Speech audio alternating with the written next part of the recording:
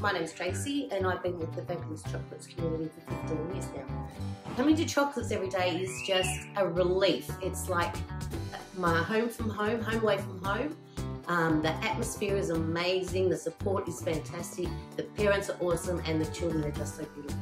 My first interview at Choklits, I was amazed by the size of the backyard, and also I was put on trial with another girl, so I had to work really hard to impress the first management. My first day was amazing. I come across this little girl, sweet little girl, and I asked her if I could tie her shoelace up, and she screamed at me, "You are not my mother."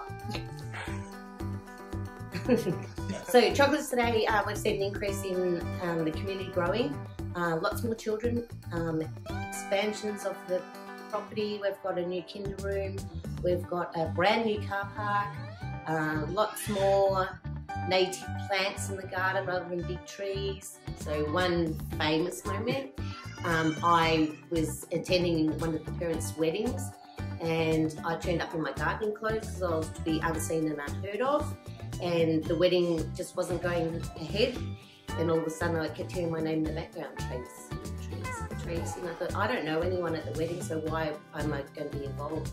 Next minute I had to go through this group of people to the mother because the little child Summer wouldn't attend the wedding unless I gave her a cuddle first. So when I first started Choklits, I was a single parent of two, a 17-year-old girl and an 11-year-old son. But it was also very handy to know that they were welcome to the centre after school as well. So they didn't have to go home and be by themselves, they could come up here. Also, a lot of the children at the time thought that I lived here as well, that this was my house, which was nice to know, so they would come to Tracy's house.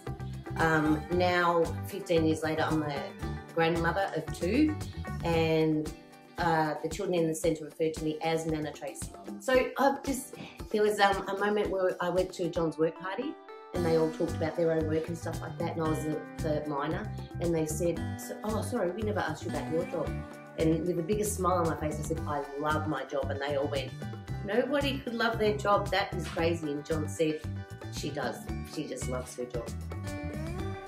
There was another funny moment where I was put on bin duty because Anne lived too far away to come up over the Christmas break and put the bins out. So I said to Sue, because she was on holidays, "I'll come up and do the bins, I'm close to." So I picked up the bin, in the lid was another big huntsman. So I thought about towing the bin behind my car down to the front so I didn't have to touch the bin.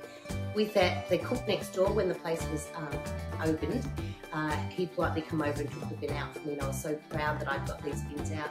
And then on the Monday when we come back to work, I said to Sue, "Look, I got the bins out." She goes, "Yeah, but you took the wrong ones." I sweated for about half an hour out there thinking, "I want to get these bins out." The nappy bin of all sorts. Had to be the nappy bin. Say 15 years later, I'm still happy to come to Choklits.